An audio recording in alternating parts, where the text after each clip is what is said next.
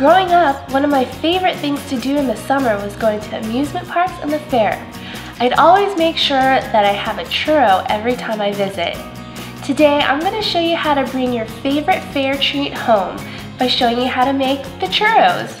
A churro is a deep-fried pastry that's crunchy on the outside and chewy on the inside, and it's also rolled in delicious cinnamon and sugar.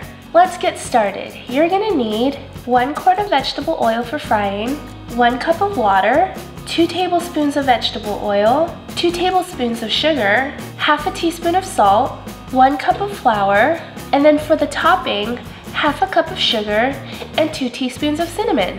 First, for the topping, combine the cinnamon and sugar together in a small bowl and set aside. Then, in a small pot, combine your water, sugar, salt, and oil together and bring it to a soft boil. Once it comes to a boil, remove it from heat and then stir in your flour. You only want to stir it for about 30 seconds until the dough forms into a ball. What you're doing here is cooking the dough to give it that chewy texture.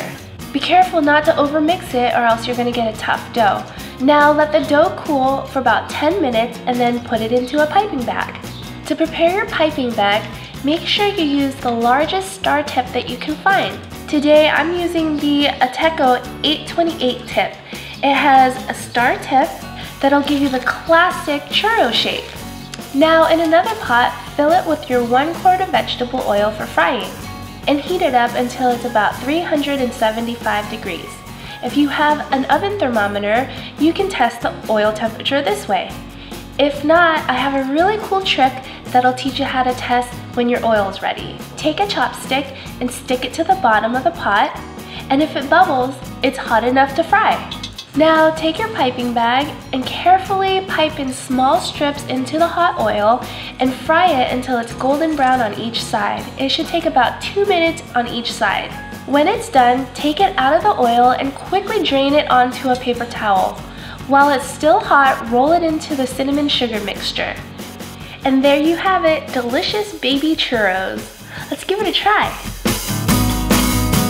I love dipping churros in caramel sauce or even chocolate sauce. Okay, so I want to know, what's your favorite fair or amusement park food?